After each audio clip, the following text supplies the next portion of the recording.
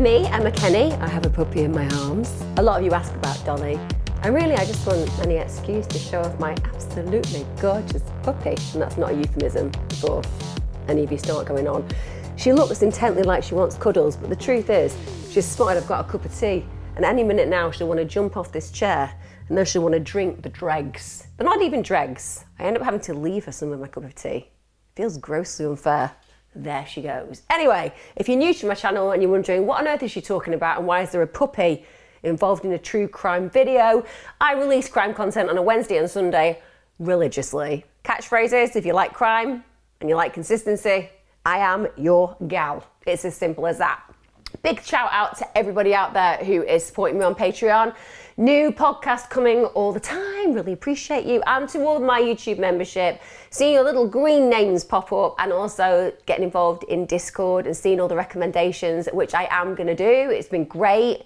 It's kind of made me rethink some of my unwillingness to do bigger known crimes, which has led to me covering cases that are coming up that you've asked for. But also just because without your support, I wouldn't be able to make this content, and it's just so incredible that you come along and you watch and you get involved in my live premiere chats and just engage as a supportive community. So thank you so much. I've wanted to do today's case for a while. It's a new case. And the reason I wanted to do this was because it was one of those cases that was just utterly shocking, but it seemed to happen at a time where, shall we say, there were so many other things going on that even though what I'm going to talk about today is just truly terrifying, that these kind of things can happen to women in our communities, somehow it didn't feel like it got the press that it deserved. Take you back, for example, to Sarah Everard, a case that I've covered with Wayne Couzens, the murderer, horrible police officer who murdered that poor defenseless woman. But for some reason, this case, which is equally as harrowing, just didn't get the level of coverage that I think it deserved. And so I followed this case closely because I wanted to know the outcome. Also, the most important part was I wanted to know that somebody got apprehended for it, because initially it was very, very challenging to figure out who had carried out this seemingly random killing. So today I'm going to talk about a man called Koci Selamaj, and Koci Selamaj is one of those truly heinous human beings with certain serial killer intention, stroke capacity and capability, who probably, if he hadn't been apprehended, would indeed be killing women right now. Like I said, this is going to be one of those cases that is shocking to listen to. So, who was he? Well, 36-year-old Koci Selamaj was originally from Albania. He was born in the Albanian city of Elbasan. He didn't have a great education. He left school at 12 and he had no qualifications to his name at all. That is clearly going to impact on your life choices and opportunities. One can't deny that. And it also gives us an indicator into potentially some of the issues that he faced in childhood. The fact that he didn't continue his education. Clearly we're talking about a different culture. Every culture has different expectations and norms, but certainly 12 seems very young to be leaving school with absolutely no qualifications and credentials to your name. His family then moved to neighbouring Greece, and this is where Selamaj's parents returned to Albania. Now, when Selamaj's parents returned to Albania, so they returned to their homeland, it seems that Selamaj and his siblings remain in Greece, and the reason for that is that, as far as they were concerned, there were better prospects there. Completely understand that, makes perfect sense. And even though his parents returned to their home country, understandably, the parents would be happy that their children were trying to create a more prosperous life for themselves. Then Selamaj comes to the UK. That's around 7 years ago. And I think that when you live in the UK, some of us take issue with the way things are run. Certainly the last few years have proven to be a challenge for us to process. But nonetheless, compared to a lot of places, the UK is a place where people want to come and live. It is still considered a land of opportunity in so many ways. And with respect, we have it easier than people do in lots and lots of countries. So again, I have complete empathy and sympathy with Selamaj, wanting to come to the UK looking for a better life. He'd been working as a pizza deliverer, so a pizza driver for Domino's Pizza. That was from 2021. It was the May 2021 that he'd kind of been working for them. But by the July, he'd quit, and whether he was just poor at having a consistent job, whether he thought it was beneath him, whether he was hoping for better opportunities, who knows? But in spite of the fact that he'd only started working in the May, he'd finished by the July. And then by September 2021, he's living in Eastbourne, East Sussex, which I think is a lovely part of the world for those of you who don't know. Just going to put this down for the dog. So he's moved around a little bit. He's now living in a seaside town. Eastbourne is very beautiful. It really is coastal, and it's a mixed area. There's rich people, there's poor people, but it's very picturesque. So questions were asked as to whether he should even have been in the UK, because he entered illegally in 2015. He was an individual who arrived on a lorry, so he wasn't meant to be in the UK. Then he manages to acquire some kind of income for a period of time, and then he based himself in Eastbourne. Again, he's working as a pizza delivery driver, he works as a garage attendant, but then he meets a Romanian woman and he actually marries her. So he marries his Romanian wife on the 5th of November 2018. At this point, they're living in a flat, and that flat is behind a row of shops in Eastbourne. So he's managed to connect and at this point commit to a woman, and to some degree things would be looking up in this moment because he has a relationship, and that will make it more possible for him to access certain things, because if he's not legally here, that could pose a problem and an issue for him in lots of different circumstances. When he has a wife who is legally here because she was an EU citizen, she had greater rights per se in the UK, being here legally, but also she had UK immigration rights. And the UK launched a programme that was called the EU Settlement Scheme. That was in 2019. For those of you who know about what happened in the UK, we were a part of Europe, and then people made a decision to vote on whether we wanted to remain in Europe or not. And the decision was that we were going to leave Europe. But that left a huge amount of European people who come from all over Europe living in the UK being really fearful about whether they were going to be in a position where they were allowed to stay. So this is how the government responded to that. The EU settlement scheme in 2019 basically gave all EU nationals and their spouses permission to remain in the UK after Brexit.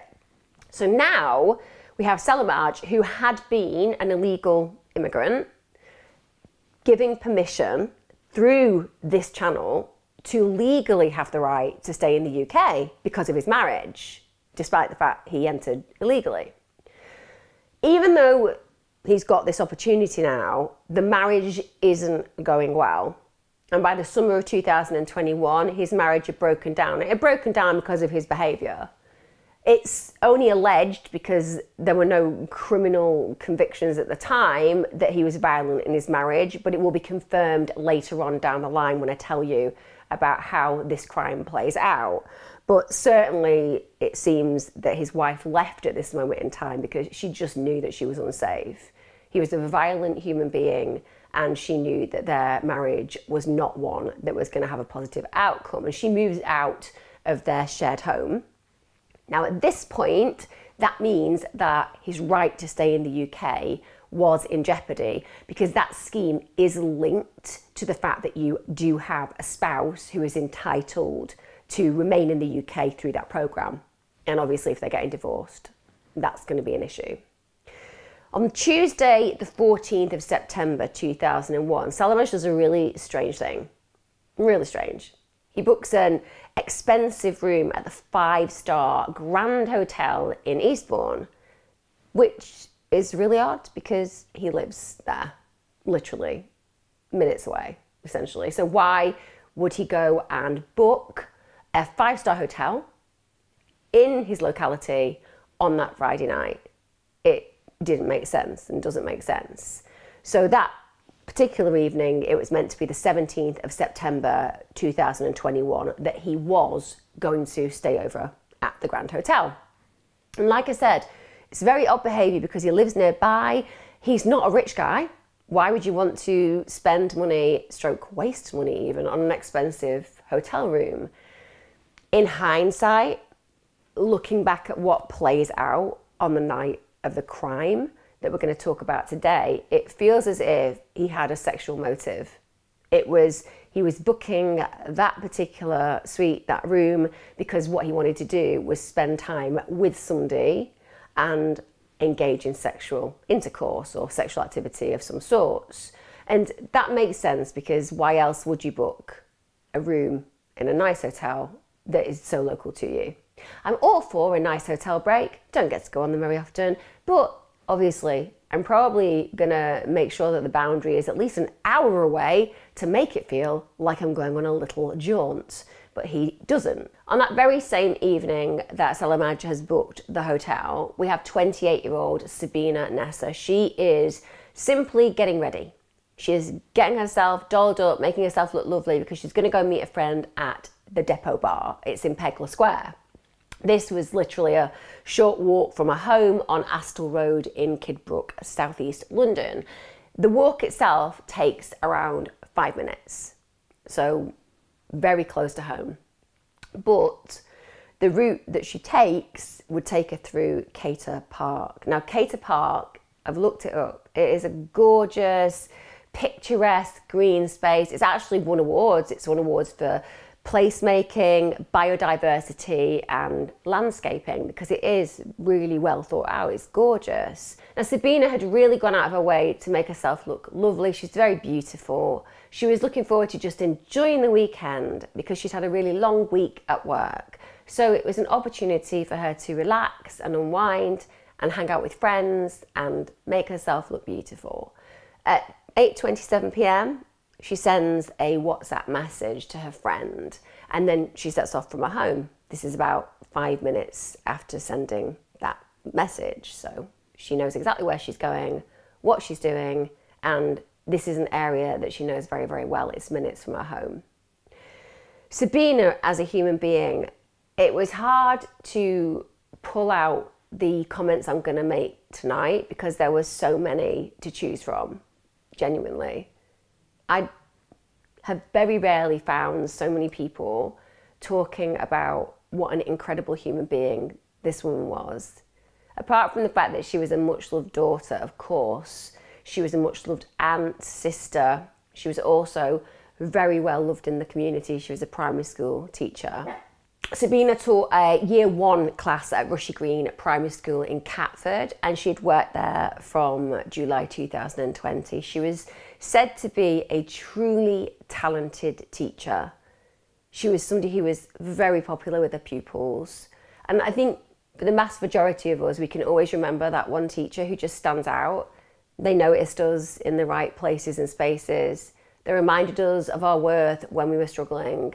They saw a talent that very few others noticed. They just made us feel validated. She was that kind of teacher. Her head teacher described her as kind, caring, and absolutely dedicated to her pupils. One of the things that she had a dream of doing, in fact, was to go and teach in the Middle East one day. So she had big plans. Her family described her as an absolute role model, an amazing role model, in fact. That she was an individual who was always willing to defy the norms, that she wanted to be strong and independent. She wanted to be powerful. She was fearless. She was bright. They described her as having an amazing soul, someone who was truly kind, someone who was open-minded, accepting, and that constantly was smiling. She was somebody who was dedicated to helping others. So, like I said, there were a million things I could have talked to you about regarding the descriptions of Sabina, but all of them follow that kind of context. Her parents were Abda Ruf and Sabina Nessa, and they were and are rightly proud of their daughter. She was somebody that had not given them any hard work growing up, and had succeeded. She had dreams that she was going to fulfill, and nobody had any doubt of her capacity to do that. Also, Sabina was really close to her older sister, Jabina, and Jabina said that Sabina was amazing, she was caring, she was absolutely beautiful. I think it's clear from what I've talked about that that has been agreed on by every single party who describes this young woman. Now, earlier that same evening, Selamaj has travelled to London. This is from his home in Eastbourne, also where he's booked that hotel room in Eastbourne for that evening. Eastbourne's on the south coast of England, by the way, so it is possible to travel to London and back in that kind of time frame. Now, before making his journey, he'd actually gone and checked in to the Grand Hotel. Now, he checked in around 2:20 p.m, but he caused a scene to such a degree that the staff were concerned about, firstly, his conduct and also why he was there. They called the police on 101 because they felt like his demeanour and the fact that he was being really argumentative just didn't make them feel comfortable. But also, one of the big provokers of their reaction was he lived so near to the hotel. So it didn't make sense to them. Why had he turned up in this kind of aggressive, agitated mood? But on top of that, his address is local. Now, no officer was sent to that scene, but when they investigated how that situation had been handled, they did establish that the call handler had dealt with the matter correctly. So that wasn't a failure, or shall we say a contributing factor into the crime I'm going to talk about today and some of the failures that could have occurred. Then Selamaj contacts his estranged wife. That's later on the same afternoon. His wife was 45-year-old Yonella Gergeson. I don't know whether I've pronounced that correctly, but I think I have. So Yonella obviously had been married to him, there'd been violence in the relationship, she'd escaped, but she's still really afraid of him. She knows that he's got past form, she knows he's very abusive. In fact, before they split up, he had choked her on numerous occasions. So she's going to be really fearful. And the thing about fear is, on one level you could say, well, just don't meet him. But a lot of people who've been in abusive relationships, they just want to make sure they maintain the status quo. They want to make sure it's peaceful.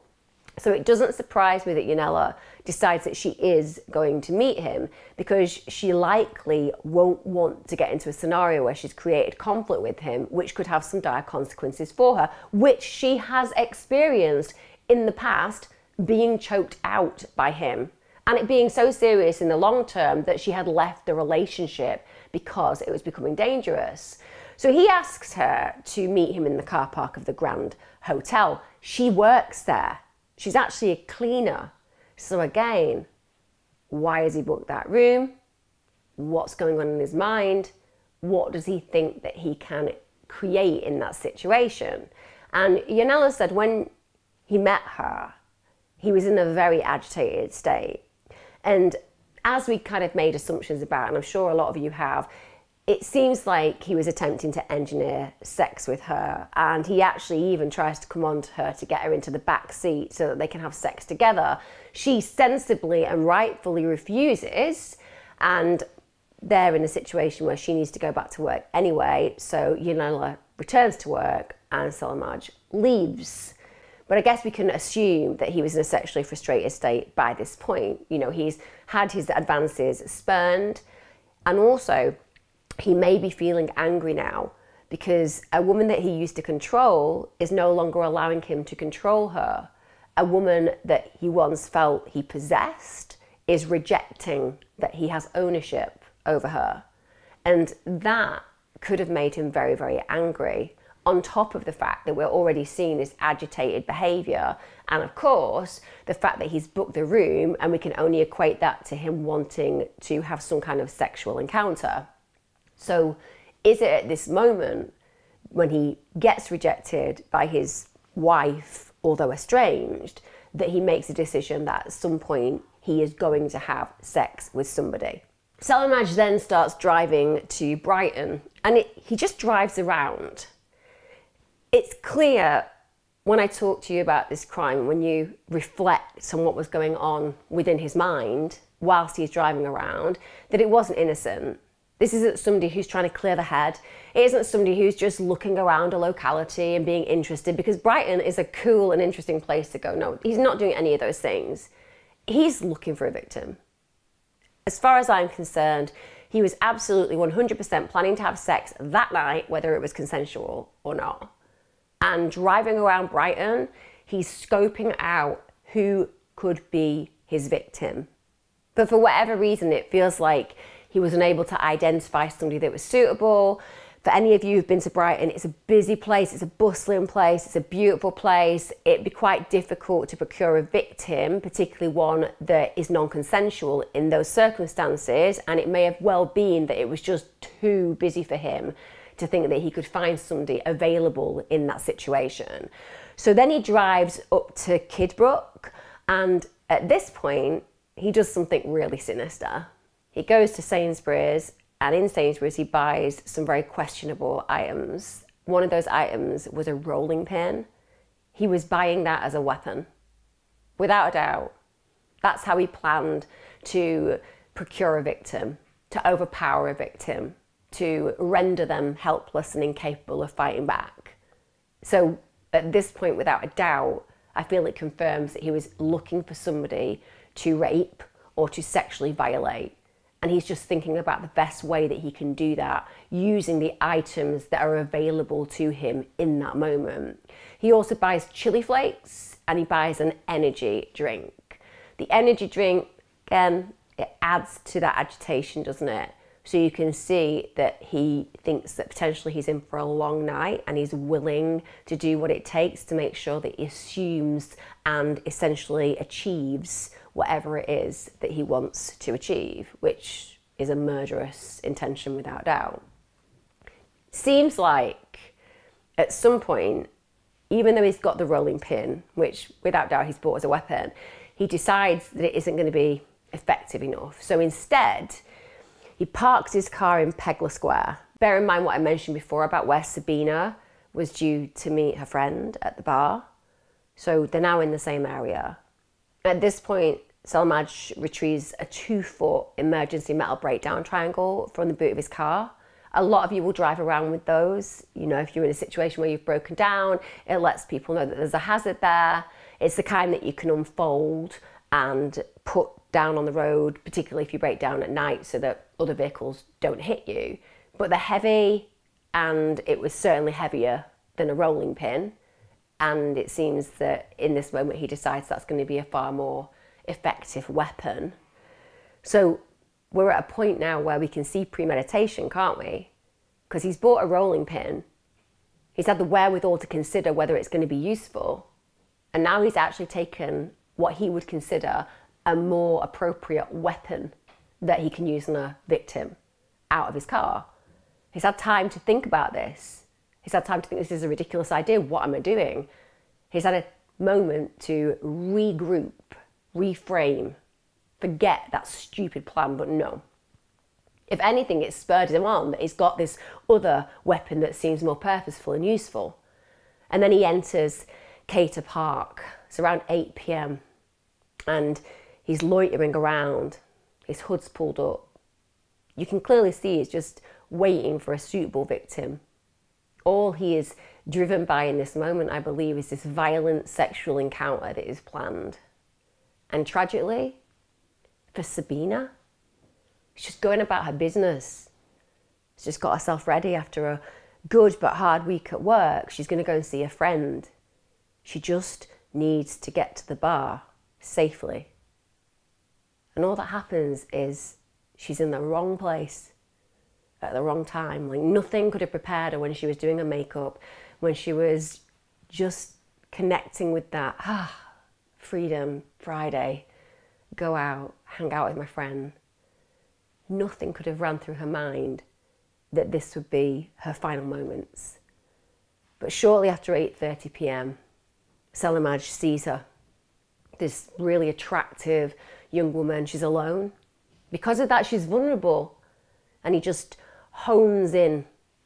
He hones in on her as a target.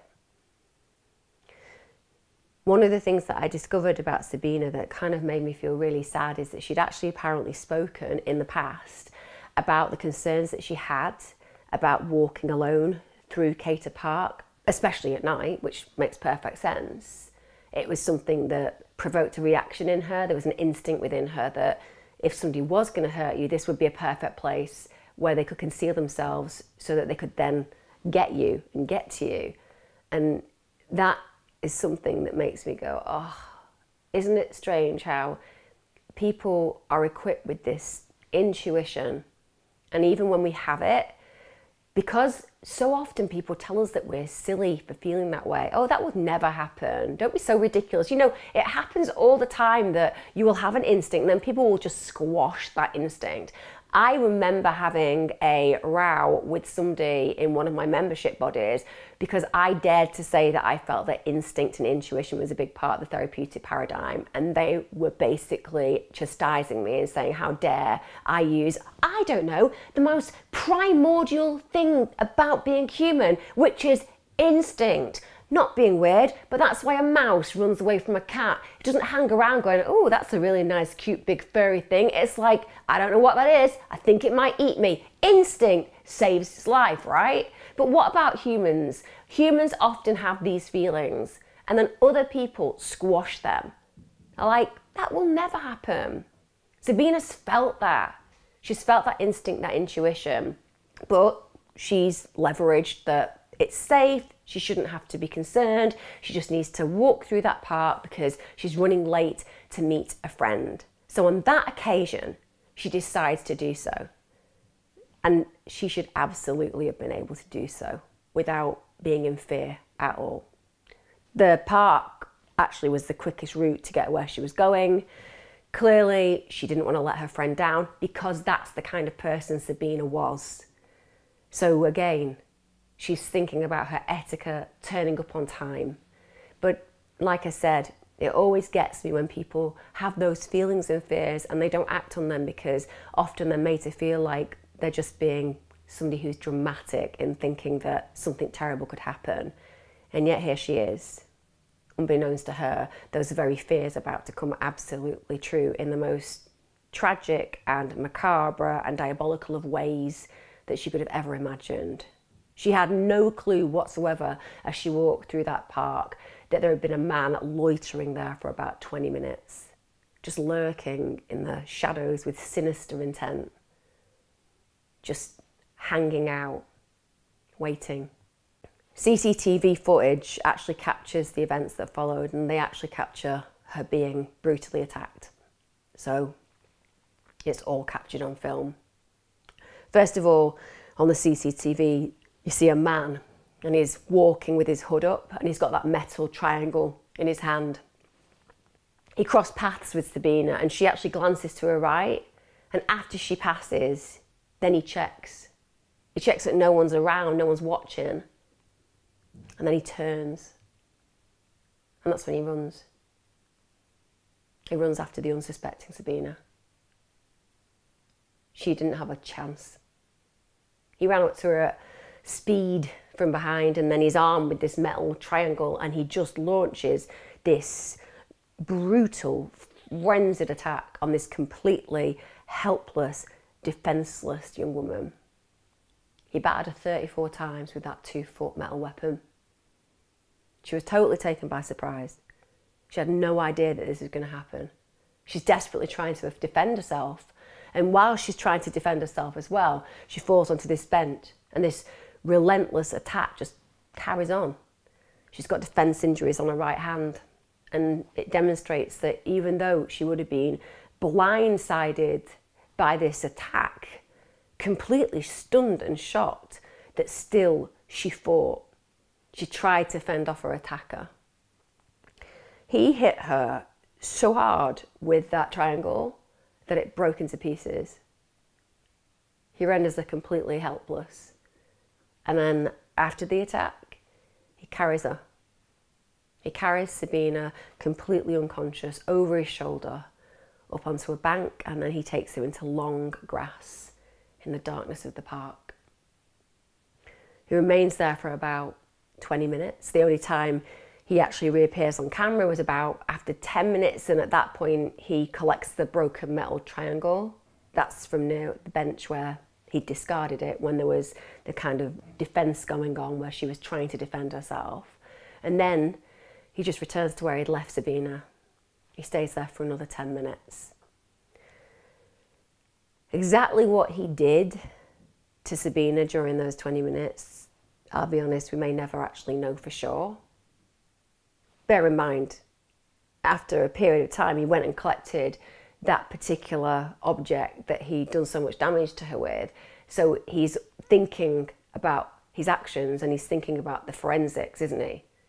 So the very fact that he's doing that demonstrates that he's completely conscious of the crime he's committing. And he doesn't want to be linked to the crime either. So just because we don't have a lot of forensic detail at the scene, and we don't, I'll talk about that shortly, that doesn't mean things did not happen. It means that he was clever enough to conceal what happened.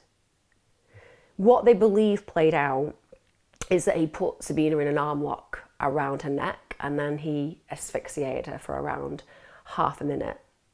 Bear in mind, she was already terribly injured by blunt force trauma that I've described. Then he removes her tights and her underwear, but to get her tights and her underwear off, what he needs to do is actually take her boots off first. So he removes the boots, but then he puts them back on her after he's removed her tights and underwear. Then he lifts her clothes to expose her mid to lower part of her body. And then he also lifts up her top, so he exposes her bra.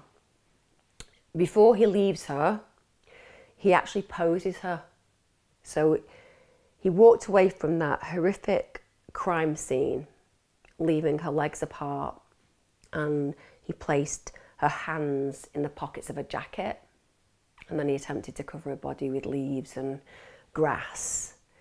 He also removed her tights and underwear from the crime scene completely. They've never been recovered. Then he used wet wipes to wipe down the bench that he'd attacked her on before he leaves. So again, it just gives you some insight into the preparation and the mindset of this monster. He's really thought about this. This is calculated. He knows what he needs to do to try to avoid arrest. It really doesn't take long for Sabina's body to be found. She's found by a dog walker at 5 p.m. the following day. That's near the open space community centre in Cater Park. She's covered in leaves. She's just 200 yards from the safety of her family home, which is just absolutely breathtakingly sad. 200 yards from the safety of a family home. They establish through the post-mortem the extent of her injuries, and they're able to very quickly see the brutality of the attack that she was subjected to. She had significant blunt force trauma injuries to her head. She'd suffered broken ribs. Her liver was almost damaged, so you can imagine the kind of impact we're talking about when the liver is damaged. And the pathologist also concluded that it was either head injuries or asphyxiation that could have actually caused her death. Also, investigators were absolutely convinced, as I am, as I'm sure all of you are, that there was most definitely a sexual element to the attack. There was no physical evidence that was pointing to this, so there was no presence of bodily fluids. There were no injuries to the genitalia. However, the fact that the underwear had been removed, that the outer clothes were lifted to expose Sabina's flesh, the fact that her body had been posed provocatively, also the fact that he took the time that he took with her, that suggests there was definitely a sexual motive to murder. And I think that the suggestion they've made about him removing the underwear because there potentially was DNA evidence is very likely. Of course, we can also say he would want to take the underwear as a trophy. Yes, that's absolutely possible. But if he had left certain incriminating evidence, he may have felt that the underwear would lead the police to him. And like I said, it would be bizarre to not suggest that this is absolutely linked to a sexual assault, because everything that I'm telling you in this really sad tale points to it. Now that Selamaj has carried out this horrific crime, he heads back to Eastbourne, and on his way back, he dumps the murder weapon, the metal triangle, in the River Tees, which is to the south of Tunbridge Wells. Then he continues to Eastbourne. He arrives at the Grand Hotel just after midnight, and CCTV literally shows him just striding through the lobby. It's not like he's trying to look small or hide himself. It certainly doesn't seem like a man without confidence. Quite the contrary, in fact. The murder investigation after Sabina's body is found is launched, of course. And although the attack had been caught on film, so they literally had the entire attack played out in front of them, the police had no idea of the perpetrator's identity. The reason for this is because he'd pulled his hood up. Also, there was no forensic evidence left at the scene. So the investigation is at a point where they are frustrated because they can literally see this poor, defenseless, innocent woman being brutally slain, and they can see the individual who has done it, but there's not enough evidence in those pictures to point out who it is. So that's when the police just start trawling through hundreds of hours of CCTV, because they know that if they can find somebody who looks like that and fits that description near the area, then they may be able to trace that person back and find out who they are. And the break arrives, because after they're going through these hundreds of hours of CCTV, they see this figure leaving the park, and they notice this figure is carrying some kind of fluorescent object. It's glinting. And this, of course, we know is the murder weapon. It's the metal triangle. So from this, they're able to initially establish at least the potential suspect's direction of travel. So then, in figuring out which way he travelled, they know a balding man wearing grey jeans and a black jacket who's caught on CCTV. And again, they notice that he's holding something in his hands. And they also notice he's looking over his shoulder, and he keeps pulling his hood up as he walks along the pavement. So even his movements look sketchy. It's enough to invite the attention of the officers investigating. They can see that he doesn't look like somebody who's acting in an innocent way. He looks concerned that somebody might be following him or somebody might have noticed him, and he's acting in that way. Now, he appears to be the same man that had earlier been seen entering Cater Park. So then the investigators are able to identify the same man before that. So they find again on CCTV a man who matches this description driving a vehicle into Pegler Square. They're able to see that he arrived in Kidbrooke at 7:41 p.m. Now, bear in mind, the CCTV of the vehicle, even though they've got this guy that they're kind of connecting, the vehicle itself is quite blurry. So even though they're like, this is the same guy, they can't make out the registration. But they are able to conclude that it's either a silver or a beige Nissan Micra. And they actually go to Nissan specialists and they speak to them in London, and they confirm that that is indeed a silver or a beige Nissan Micra. So at this point, through the help of those specialists in London, they're actually able to narrow down the year and the type of the vehicle, which is amazing, isn't it? That they're actually going into this detail to ensure that they figure out who this violent perpetrator is. Now, unfortunately, as they're trying to kind of figure out who owns this car, the nearest ANPR camera, which is the one that takes number plates en route to Cater Park, was actually broken. This means that the officers then have to look at every single vehicle that fits the description within a 2-mile radius of the crime scene. That involved, in fact, more than 60 Nissan Micras. But they have to go ahead and they have to eliminate every single one of those cars to make sure that they find their man. Investigators know that tracing the individual on CCTV is going to be a major foundation in solving this case, in solving this investigation. They start making public appeals. They're releasing this man's image. They're releasing details of his car. And investigators ultimately discover that there is a car registered in the name of Koci Selamaj. Immediately they're suspicious. And what stands out about Selamaj's car is that vehicle had been in Eastbourne, in that area of Eastbourne, for a full year prior to the murder. Yet on the night of the murder, it suddenly travelled to London for a 4-hour period, then travelled all the way back to Eastbourne. This was not typical behaviour of Selamaj, and it sticks out like a sore thumb. But of course, it's not enough for the investigators to just see that this seems like atypical behaviour to this man's ordinary movements. The investigators need to prove that it was Selamaj who had driven the vehicle. So police are able to obtain a mobile number for him. And at this point, they start looking at his phone records. And the phone records prove, on the night of that murder, the phone had made the same journey as the vehicle. So even though they couldn't directly see that it was him in the car because the number plate scanner wasn't working in the area, now, because of the phone records and the car and the connection with that individual, they can see this is him. And Selamaj is now the prime suspect in their investigation. Amazing work by the police there.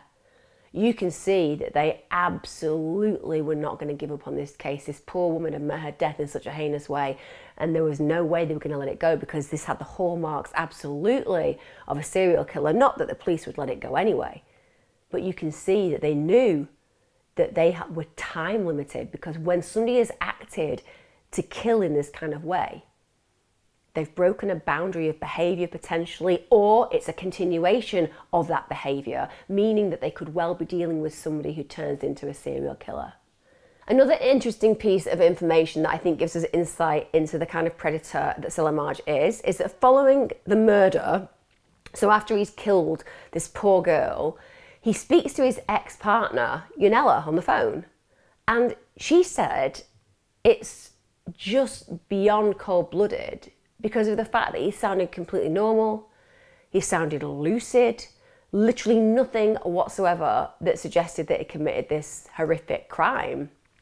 But there was one thing that stood out to her that said that something had changed, because when she saw him next, he bought new shoes. And the reason that something that for many of us just seems like nothing, at the end of the day, I don't even know when people buy new shoes, but for her, it was unusual.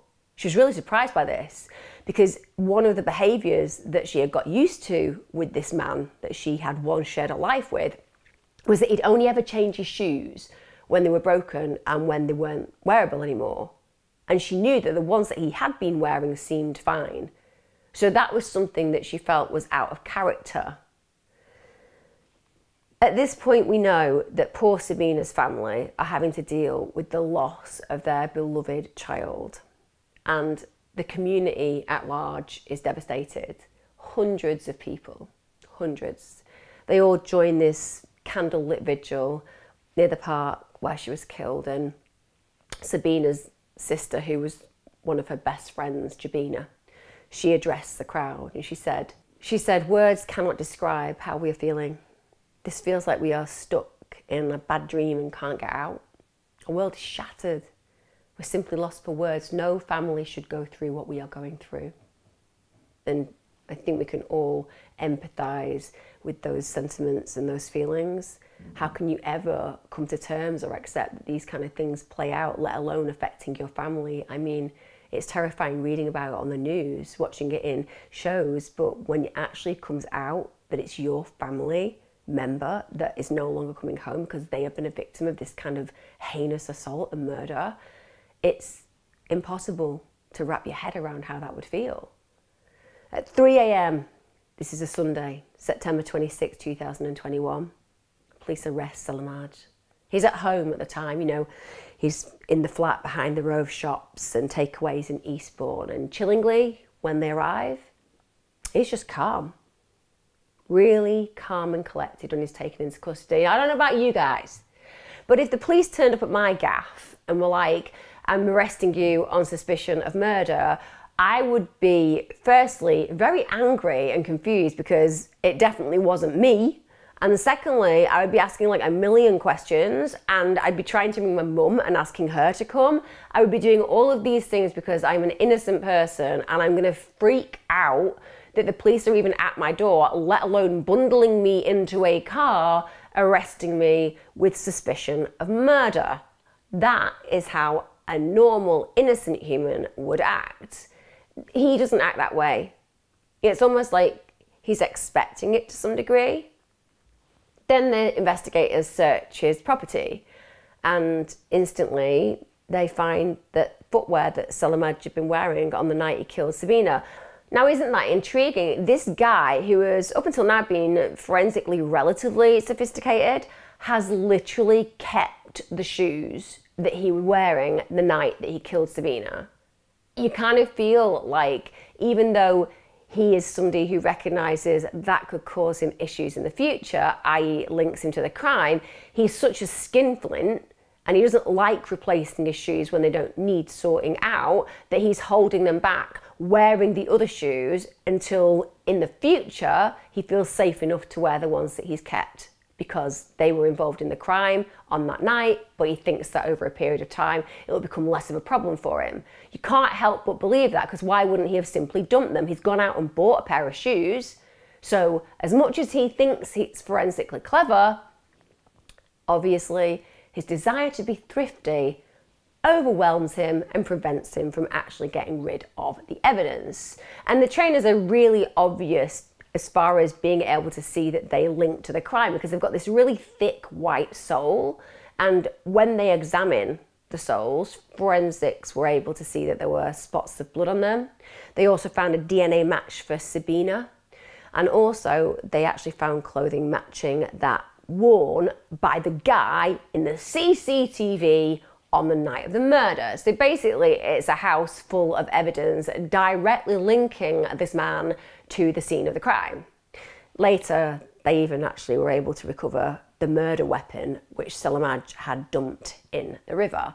So they were able to at this point know that they had the right guy banged to rights. Simple as. They take him in for questioning, and Selamaj is just an arrogant type of human being. So he largely refuses to grace the police with any answers and just replies no comment, which we all know, if somebody says no comment, it means massively guilty. Probably just should put me in prison now for life, because firstly, I'm non-compliant, and that's annoying when you're dealing with this kind of crime. And secondly, if I don't feel that I need to answer the questions because I haven't got something to say that won't incriminate me, it's because I'm guilty as hell. Genuinely feel like anybody who uses the no comment claim should just be instantly told that they're going to get the longest sentence for that crime. Just saying. Just my point of view. Not saying that it's going to happen, just saying if I ran the world it would. Anyway, all he actually managed to say during this interview was that he wasn't the one responsible for Sabina's murder. Find that massively frustrating, because again, I'd be like, are you saying you were not responsible for this heinous murder? It wasn't me. May I draw your attention to your shoes in your house with her blood in it? They're not mine. They're in your house. And also, while we're at it, so is the outfit that the guy on CCTV was wearing when he carried out the crime. No comment. I'm sorry, we're going to have to take you to the dungeons. The dungeons. We have a new rule, and McKenny made it up. If you don't tell the truth when you're being interviewed by trying to use the no comment rule, instantly you get life in the dungeons. Not even prison. Anyway, he just goes with this whole idea that he didn't do it. Now, at one point, of course, at this point, he's speaking to detectives through an interpreter, because his English isn't good enough to be interviewed in a way that would make sense for him to have a fair questioning. He suddenly asks, through this interpreter, what will happen if I open up now and say everything? Sadly, in spite of the fact that you would want him to be able to just go ahead and say whatever it was that he needed to say and confess, ideally. The police were not able to probe him further at that moment because he hadn't been officially charged, even though the evidence was overwhelming against him. At that point, he hadn't been charged. As the case progressed, it's like he has time to think and rethink. So the admission of, shall we say, guilt, because clearly he was making it obvious in that moment, wasn't he, that there was something to tell the police, well, it starts to change. Of course it does. So on the 30th of September 2021, this is at a preliminary hearing, Selamaj pleads not guilty to the murder charge. By the way, at this point, he had actually accepted that he had struck Sabina and rendered her unconscious. Yeah. So by this point, at the preliminary hearing, he has been like, yeah, I did actually render her unconscious by hitting her with this weapon that I used. But I'm not guilty of murder.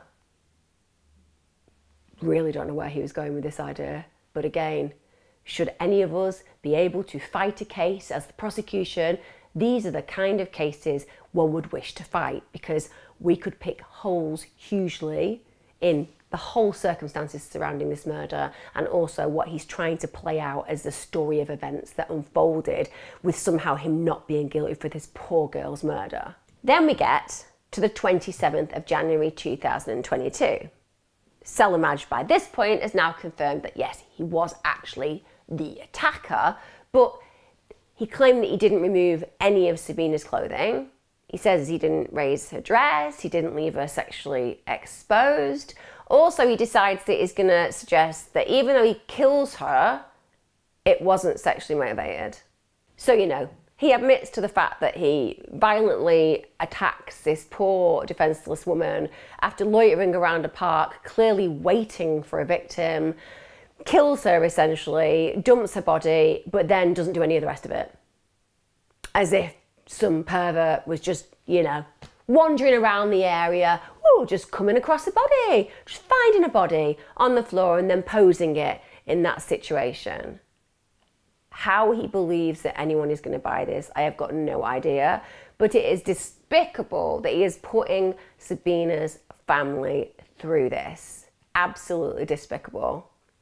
Gets to the 14th of February 2022. At this point, oh well, Selamaj has decided that he would plead guilty to murder when it came to the next hearing. So again, we've gone from it wasn't me to it was kind of me to it was me but I didn't do that to okay, I did do it. He's put Sabina's family through all of this. Honestly, I really think that my dungeon suggestion is actually one that should be deeply considered by Parliament. They have a tower as well, don't they? There's a tower in the UK, the Tower of London. Leave him in there, whatever. Just how people are allowed to get away with the taunting of these families who have already gone through such agony. It's blindsiding, isn't it? That he's so without compassion, so without remorse, that he can literally put that poor family through all of his lies. Ultimately, he had nowhere to go. It was obvious that he would be found guilty, whichever way you look at this, but he was willing to draw this out. 25th of February 2022, so it's really recent, happened this year that he went to the Old Bailey and he did plead guilty to Sabina's murder. It's at this point he admits for the first time in court that the murder was indeed sexually motivated. And that admission, he wouldn't have realised at the time, I doubt. I don't believe he would have said it if he'd realised the impact, but that becomes a highly aggravating factor when it comes to sentencing, because that means that one, there was premeditation, and secondly, he was thinking about what he could do with that poor girl before he murdered her. So it's not just premeditated, it's an aggravating factor that he wants to sexually harm her before killing her or after killing her. It's irrelevant. There is a sexual motive. That's what's aggravating in this crime. He does, however, in spite of the fact that he admits this, fail to provide any further details about his motivation. He just says he did it and he said nothing else. And how else was he going to deal with this case? I mean, it was obvious that he did it. It would have all been brought out in court if he'd said he was not guilty. And I imagine that he would have had to confront and face far more gruesome details that he would have been questioned over and been made to look even more of a predator and liar than he manages to in all of this circus of lying and changing details and making the family go through this. I think he did it so that he saved himself having to go through all of the issues of a prosecution that we would have expected in this kind of case had he pretended that he wasn't involved or wasn't as involved as we all know that he was. Gets to the 8th of April 2022. And at this point, Mr. Justice Sweeney has to sentence Selamaj for Sabina's brutal murder. Selamaj refused to attend court for the sentencing. He refused to attend court for the sentencing, and also he refused to face, therefore, his victim's family. Genuinely, I don't know how this was allowed. He didn't even appear via video link. I can call him a coward because he's clearly a coward. But again, and you know me, I try to be balanced, but at the end of the day, our justice system should not allow a murderer like Selamaj to make a decision that he is not willing to face his victim's family or to be in court for the sentencing. If you're saying you're not going and you're a prisoner, let me tell you, mate, you're coming. And if I have to use a cattle prod and threaten you with a taser, you're going to sit in court and you're going to listen to those victim impact statements. That's it. End of. But he doesn't. He gets away with not going. One thing that is striking, however, is that Selamaj's father and sister, they travelled all the way from Albania for the hearing. They were absolutely stunned. They couldn't believe that he'd carried out the crimes. They were in absolute disbelief. And often we talk about families and we'll talk about situations and cases where family members are not supportive, and you kind of look at the history of an individual and think, oh, well, even though they turned out to be this horrific human being, you can kind of see the chinks in the armour, the foundations that were broken, the problems in their childhood. That's not the case. This situation plays out where his own father and sister have the good conscience and compassion to come all the way from Albania, because firstly, they can't believe it, but secondly, I imagine they're showing a mark of respect. They're actually being present for the sentencing, which is a little bit mind-blowing when you imagine that he wasn't present. Selamaj faced the mandatory life sentence for murder, but they have to establish what the minimum term is going to be before he becomes eligible for parole. Judge then has to look at all the various aggravating factors. There were quite a lot, let's be honest. Extensive premeditation. He had thoroughly planned this attack. He'd purchased the murder weapon beforehand. That was initially the rolling pin. And even though ultimately he used the emergency triangle, he'd only done that because it would be more suitable. That's a lot of premeditation. They had him driving around on CCTV. He was looking for a victim. Then they saw him loitering in Cater Park, again, looking for a victim, and he's armed at this point with the weapon. As soon as he's carried out the murder, he's wiping down the bench. He's got wet wipes. He already had those on him for that purpose. Also, another aggravating factor is that he had a history of violence towards his estranged wife. That's going to be a further aggravating factor. He had put her in physically abusive situations. He'd made her fear for her life on numerous occasions. And of course, when you just think about the nature of the attack full stop, that made the crime even more serious. Sabina had been a completely vulnerable victim. She was a young, unsuspecting woman on her own.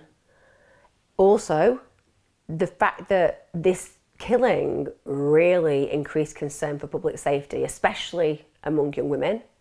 this killing had actually occurred only 6 months after the absolutely shocking murder of Sarah Everard by off-duty police officer Wayne Couzens. If you haven't watched my video on that, it's well worth going and watching it, because again, in that particular case, wow, so many failures that occurred. But again, we'll note that the police did everything they could to bring that individual to justice, same as in this case. So that was an aggravating factor, because now the whole community is terrified about the possibilities of just going out at night and walking through parks and feeling safe in their home environment. Another aggravating factor was that he concealed Sabina's body, because delaying the discovery of a body clearly adds to the mental anguish of, in this case, Sabina's family and friends. And again, it shows cunning, calculation, distorting reality to try to protect the self, putting distance between him and the crime. And all the while, that means that Sabina's family and friends are in horrific anguish. And that's a highly aggravating factor. When it comes to mitigation, the judge did take certain things into account. So he took into account the lack of previous convictions. They also took into account his early guilty plea. I don't think that should have been taken into account. Genuinely, I think you either plead guilty or not guilty at the point that you realise that you've been charged. If you go not guilty and you're guilty, I think that if it gets close to the case and then you're like, oh, maybe I did do it, at that point, throw the book at them. Seriously, you shouldn't get any reductions or mitigation for any early guilty plea unless it is right at the beginning where you're like, bang to rights, I did it, I'm sorry. At that point, we can think maybe there is a semblance of conscience there.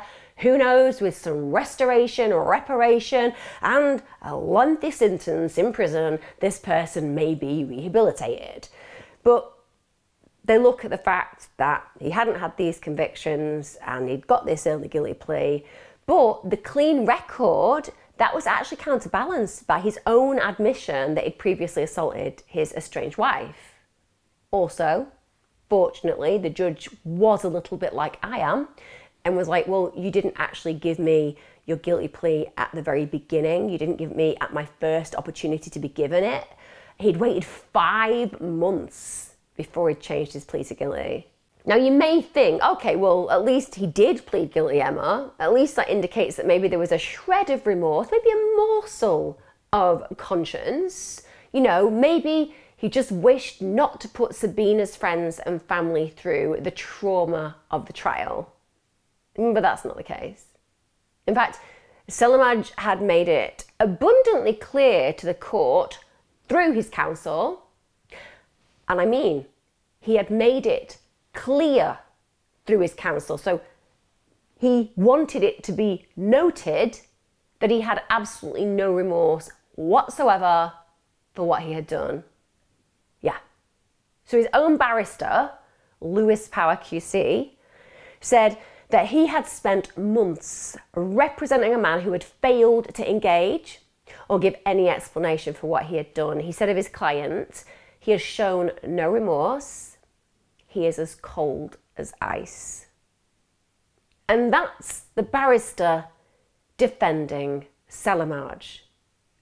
Like I said, dungeons. Ultimately, Selamaj got sentenced to a relatively hefty term. He got a minimum term of 36 years. Some of you, like me, may well believe that he should have just been given a full life tariff. Can we ever imagine that this kind of a human being is ever going to be able to walk the streets and not have women at risk? He'll be 72 years of age by the time he becomes eligible for parole. Maybe he'll have a hard time in prison and maybe not make it to that age. Who knows? In a victim impact statement, Sabina's sister, Sabina, stated this: she had a right to be walking down the path and enjoying herself. She had the right to feel safe. I would do anything to hold her one more time. When you listen to those kind of statements, they're really moving, because you can hear clearly the anger that she feels, the justice to some degree that she was denied in the fact that she lost her sister, but also the confusion. And of course, finally, the loss and emotion, the wanting to hold her sister one more time. Because we never know when that last moment is. I cover these cases so often, and that's what always resounds within my mind. The fact that we don't know it's our last goodbye. We don't know it's the last moment that will touch that human being that we love with all our heart, with all our soul. We don't think about the final words that we speak because we always think there's going to be another moment to experience their company. And her expressing that feeling of never being able to hold her again, it's such a present feeling that I experience when I talk about these cases. Sabina's parents, they stated this: the moment the police officer came to our house and told us she was found dead, our world shattered into pieces. How could you do such a thing to an innocent girl walking by, minding her own business? You are not a human being. You're an animal. I mean, I'd go further. I don't think he's an animal either, because animals tend to treat one another better than that, as far as I'm concerned. I think there is something deeply inhuman, demon-like in humans like Selamaj. They're an excuse for a human being. They don't know compassion. They don't know love. They don't know warmth. People like Selamaj just exist in some kind of vacuum of evil inhabiting the human form. What's even scarier about this case is that he wasn't even on the police radar. He didn't have any previous convictions in the UK. They looked at his convictions in Albania, non-existent, completely clean record. Then out of nowhere, he just brutally kills a complete stranger. The Metropolitan Police Detective Chief Inspector Neil John stated this: it is highly unusual for someone to go from zero to a crime of this magnitude. We are pleased Selamaj will spend the majority of his life in prison. Selamaj is a dangerous and violent offender who has never shown any remorse for his heinous actions. I mean, isn't it terrifying to imagine this human being, this crime I've just described to you, he's never given a shred of concern over what he's done to Sabina's family, over what he did to that poor young woman that night. Sabina's death, it reignited the fury about violence towards women in the UK. You know, think about it. This murder took place in a public park. It was at a time when lots of people were out jogging, they were dog walking, there's loads of people around. When I looked at a website, and this website's called Counting Dead Women, it sounds very macabre, but it's really important because it helps us get insight into the amount of women who are being killed in the UK. So in 2021, at least 24 women in London were killed by a man. Across the UK, at least 141 women were killed by a man, or where a man was at least the principal suspect.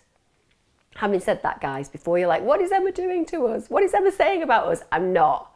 Listen, we all have to keep a really clear perspective when it comes to these kind of statistics, because not every man is a rapist and a killer just waiting for the opportunity to strike. In fact, 99.9% of men would not dream of being violent towards anyone. In fact, they would do the opposite. They would be protective. And the vast majority of men, even those who have tempers and may even at times be violent, still draw a line when it comes down to being violent towards a woman. But having noted that, again, it's really important that we hear this information and we know how to keep ourselves safe. Now, this isn't for 1 minute me trying to blame any victim. People should be able to walk wherever they want, wear whatever they want, do whatever they want, be who they are freely, free from harm, without a doubt. But we don't live in a world like that.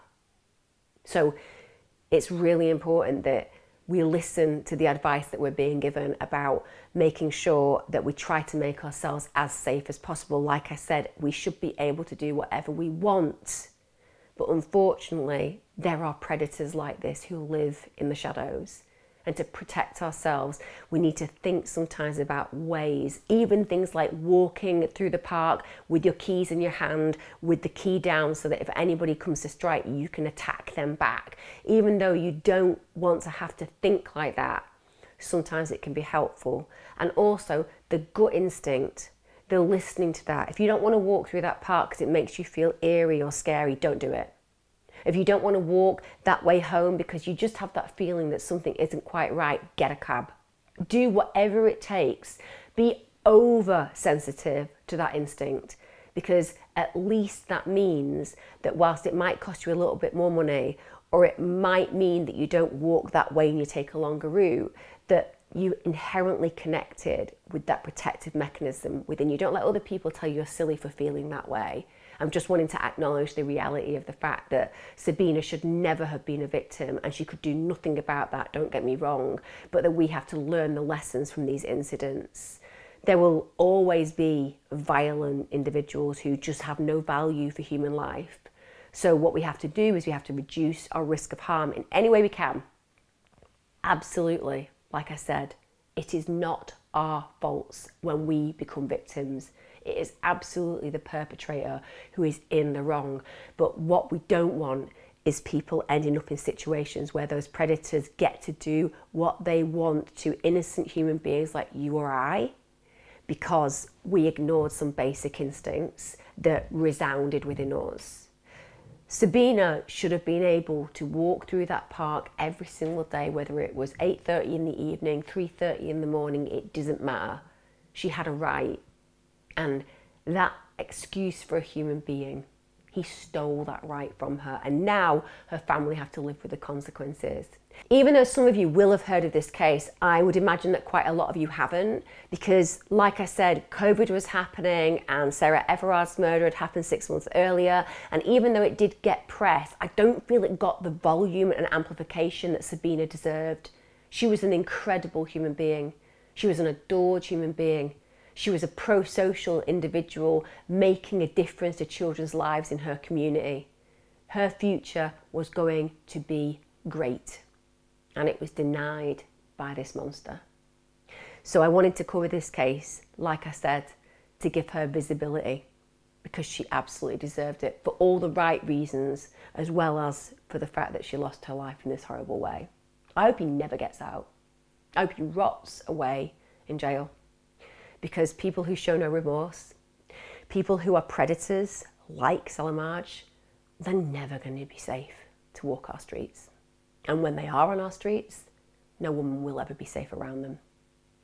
Thanks for joining me. Let me know what you think of this case. Leave me a comment. If you found it interesting, please give me a like. Subscribe if this is the kind of content that you want to see regularly. I release my content on a Wednesday and a Sunday every single week. Thanks for joining me. I appreciate you massively. See you again next time for True Crime with me, Emma Kenny. No!